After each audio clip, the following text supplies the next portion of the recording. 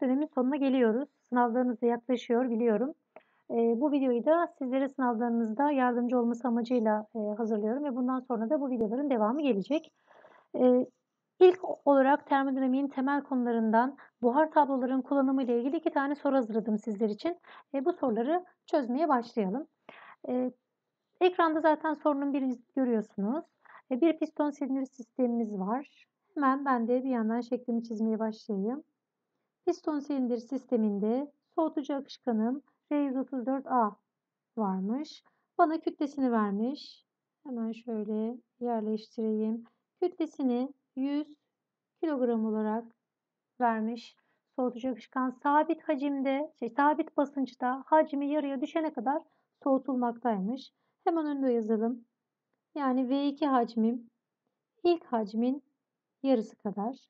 Peki bana giriş hacmini vermiş mi? Ona bir bakalım. Başlangıç basıncını 200 kilopascal, başlangıç hacmini de 12.3 metreküp olarak vermiş. Bunları da yazalım. V1 12.3 metreküp. P1 basıncımda 200 kilopascal. Şimdi V1 basıncını verdiğine göre hemen V2 basıncını bulabilirim. Çünkü bana yarıya düşene kadar soğutulduğunu söylüyordu. Bunu da 2'ye bölelim. Burada bulacağım değer benim 6.15 metreküp. Bu da benim ikinci durumdaki hacmim. Benden ne istemiş? Sistemin son sıcaklığını istemiş. Yani T2 sıcaklığını istemiş. İç enerji değişimini istemiş. Delta U'yu istemiş. Artı bir de sistemin PV diyagramını çizin demiş. Gelin önce birinci durum için bir sistemin analizini bir yapalım. Acaba elimizde akışkanımızın hali ne durumda? Ona da bir karar verelim. Hem bu durumda iç enerji değişimi de sorduğuna göre birinci durumdaki iç enerjiyi bulalım. Daha sonra ikinci durumdaki de iç enerjiyi de bulup iç enerji değişimini hesaplayabiliriz. Birinci durum için ne biliyorum arkadaşlar? P1 basıncını biliyorum. Aynı zamanda neyi biliyorum? Hacmi biliyorum ve kütleyi biliyorum. Bu durumda aslında özgül hacmi hesaplayabilir miyim? Evet, hesaplayabilirim. Özgül hacmim neydi? Hacmin kütleye bölümüydü. Hacmim neydi arkadaşlar? Kaçtı? İlk birinci hacmim, D1 hacmim 12.3 metreküptü. Kütlem neydi? 100 kilogram. Buradan özgül hacmi 0.123 metreküp bölü kilogram olarak bulabilirim. Şimdi elimde basıncım var. Özgül hacim değerim var. Hemen ne yapabilirim? Basınç tablosuna gidip özgül hacimleri karşılaştırabileceğim özgül hacmin VF ve VG değerini okuyup elimdeki özgül hacmi bu değerlerle karşılaştırabilirim. Ve böylece akışkanımın haline karar verebilirim. Elimde basıncım var. Ben bu akışkanımın R134 soğutucu akışkan 134A olduğunu biliyorum. O zaman ne yapacağım? Hemen 200 kilopascal'daki değeri tablo A12'den okuyacağım. Tablo A12'den değerlere baktığınızda VF değerini 0.0007533 metreküp bölü kilogram. VG değerini de arkadaşlar 0.099867 metreküp bölü kilogram olarak okuyabilirsiniz. Şimdi benim elimdeki değerim neydi? V1 değerim 0.123 metreküp bölü kilogramda. 0.123 değerim benim VG değerimden, yani V1 değerim VG değerimden büyük. Dolayısıyla benim akışkanım kızgın buhar. Eğer benim V değerim VF ile VG aralığına düşseydi o zaman doymuş sıvı buhar karışımı diyecektim. Ya da VF'den küçükse o zaman sıkıştırılmış sıvı diyecektim. Ama V değerim VG değerinden büyük. Dolayısıyla bu durumun kızgın buhar oldu. Şimdi bu aşamada ne yapmam lazım? Kızgın buhar tablosuna gidip yani tablo A13'ten U değerimi okuyabilirim. Hemen okuyayım. Neyi biliyorum? Basıncı biliyorum.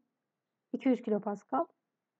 Tabii kızgın buhar tablosuna gideceğim. Basıncımı megapascal'a çevirmem lazım. P1 basıncım 200 kilopascal'dı. Bunu da megapascal'a çevirdim. 0.2 megapascal. Pascal. V1 değerimi biliyorum. 0,123 metreküp bölü kilogram. İşte tablo A13'ten bu değerlere karşılık gelen sıcaklık değerim 40 derece arkadaşlar. Bu tabii ki T1 sıcaklığı. Aynı zamanda U1 değerimde 263,08 kilojül bölü kilogram. Şimdi birinci değerim elimde. Bunu ben daha sonra kullanacağım. O yüzden şöyle işaretleyeyim. Birazdan yardım lazım olacak bu bana. Ve çözüme devam edeyim. Şimdi arkadaşlar ikinci durum için çözümümü gerçekleştirmem gerekiyor. Onun için de şöyle ilerleyelim. İkinci durumda. Neyi biliyorum ben? Basıncın sabit olduğunu biliyorum. Hemen yazayım. P2 kaçtı? 200 kilopaskaldı. Peki ben ikinci durumda neyi biliyorum? Yine hacmi biliyorum. V2 hacmim kaçtı? 6,15 metreküptü. Kütleyi de biliyorum 100 kilogram. Özgül hacmi hesaplayabilir miyim? Tabii ki hesaplayabilirim. V2 bölü 100 kilogramdan yani M değerinden. Burada V2'm 6,15 metreküptü. 100 kilograma böldüm. 0,0615 metreküp bölü kilogram olarak ikinci durumdaki özgül hacmimi hesapladım. Şimdi ikinci durumdaki özgül hacmimi de yine VF ve VG değeriyle karşılaştırmam gerekiyor. Ki bu durumda, ikinci durumda sistemin haline karar vereyim. Yine şuradaki değerleri kullanacağım arkadaşlar. Gördüğünüz gibi V2 değerim VF ile VG'nin aralığına düşmüş durumda. Değil mi? V2 değerim VF'den büyük ama VG'den küçük. Bu durumda ne oluyor? Benim akışkanım doymuş.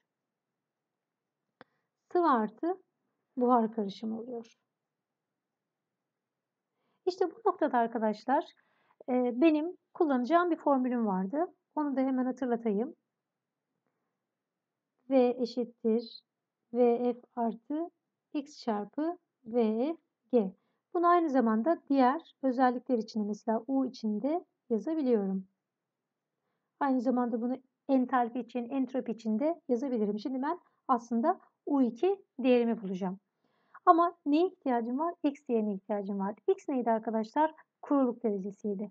Kuruluk derecesini önce V değerini kullanarak bulacağım. Daha sonrasında orada bulduğum kuruluk derecesini U'yu hesaplamak için kullanacağım. Gelin şöyle şuradan işlemlerimizi yapalım. Şöyle yukarıya doğru çıkalım. Ve hesaplamalarımızı yapalım. Öncelikli olarak V'yi kullanarak X değerimi bulacağım. V değerini biliyordum. Kaçtı? 0,0615'ti. Hemen birimini de yazalım. Eşittir. VF değerim daha önce tablodan okumuştum. Şurada görebilirsiniz VF değerini şurada. 0,0007533 artı X çarpı VFG. VFG'yi bilmiyorum. VG eksi VF bana VFG'yi verecek. Dolayısıyla 0,099 867 eksi 0,0007533. Bunu da böyle yazdım. Şimdi bu noktada gerekli işlemleri yaptığımda ben X değerimi yani kuruluk derecesi değerimi 0,61 olarak buluyorum arkadaşlar. X değerini şimdi nerede kullanacağım? U'yu hesaplamakta kullanacağım. Yine U2 eşittir UF artı X çarpı UFG. Burada neye ihtiyacım var? UF'ye ve UFG'ye ihtiyacım var. Bunu nereden okuyabilirim? Yine tablo A12'den 200 kilopascal için bu VF ve VG değerlerini okuduğumuz nokta vardı ya. O noktada gidiyorum yine tabloya arkadaşlar. Tablodan UF değerini ve UG değerini daha doğrusu UFG'yi okuyayım. Çünkü zaten bana aslında tabloda UFG değerini veriyor. UFG değerini okuyayım. Bunları da buraya şöyle mavi kalemle yazayım. UF değerini tabloya gidip okuduğunuzda 38.28 kilojül bölü kilogram olarak bulacaksınız. UFG değerini de 186.21 kilojül bölü kilogram olarak okuyacaksınız. Şimdi gelelim tekrardan şu U değerini, U2 değerini bulmaya. U2 değerinde UF neydi? 38.28 artı X değerim 0.61 çarpı 186,21. Buradan U2 değerimi de 152.43 kilojül bölü kilogram olarak bulurum. Şimdi ben bu değeri niçin kullanacağım arkadaşlar? Evet, delta U'yu hesaplamak için kullanacağım. Şimdi sorunun A şıkkında bana neyi soruyordu? T2 sıcaklığını soruyordu. T2 sıcaklığı ikinci durumdaki sıcaklık. Ben ikinci durumda neyi biliyorum arkadaşlar? Akışkanımın doymuş sıvı buhar karışımı olduğunu biliyorum. Değil mi? Bunu okudum. Burada doymuş sıvı buhar karışımı olarak okudum. O zaman aslında benim ikinci durum zaten sabit basınçta gerçekleşiyordu. Yani T2 200 kilopascal basınçta gerçekleşiyordu. Dolayısıyla ikinci durumda sistemin sıcaklığı da doymuş sıcaklık olacak. Ne yapacağım? Tablo A12'den 200 kilopascal'a denk gelen doygunluk sıcaklığını okuduğumda benim ikinci durumdaki sistemin sıcaklığını bulmuş olacağım. Bu değerde arkadaşlar tablo A12'den eksi 10.09 olarak bulunur. Onu da şuraya yazalım. T2 sıcaklığım T eşittir 200 derecedeki kilopascal'daki doygunluk sıcaklığı. Aslında onu şöyle yazarsak sanırım daha iyi olacak. Şöyle yapalım. T2 eşittir T doygunluk. Evet, 200 kilopascal diyelim. Bu da eksi 0.09 derece.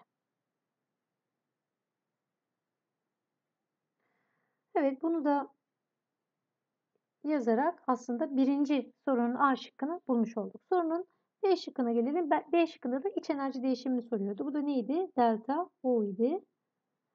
Bu da U2 eksi U1'den hesaplanabilir. Bunu hesapladığınızda arkadaşlar yazalım. 152.43 eksi U1 değerinizi de bulmuştunuz. 263.08 hesapladığınızda iç enerji değişimini eksi 110.45 gibi bir değer bulursunuz. Bu da tamam. A şıkkını yaptık. B şıkkını yaptık. Şimdi sıra son şıkta C şıkkında. Bizim sistemimizin PV diyagramını soruyor. Bunu da hemen şuraya aşağıya çiziyorum.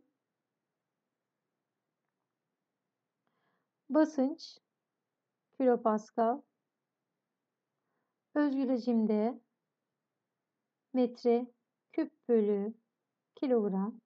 Onu da şöyle yazalım şuraya. Pardon, şöyle. Şimdi tabii ki şu eğrimizi de şöyle çizdik. Neyi biliyorum? Hacmimin yarıya düştüğünü biliyorum. Aynı zamanda ilk durumda akışkanım kızgın buhardı, değil mi? Yani şuradaydı birinci durumda. Bu neydi? V1'di. İşlem sabit basınçta gerçekleşiyordu. Bu da basınç olduğuna göre bu şekilde ikinci durumda V2'ye gelmiş oldu. V2 de V1 bölü 2'ye eşit arkadaşlar. Bunu da şöyle yazalım. Birinci durumdan ikinci duruma sabit basınçta değişimi de PV diyagramında bu şekilde gösterebiliriz. Evet, birinci sorumuz sona erdi.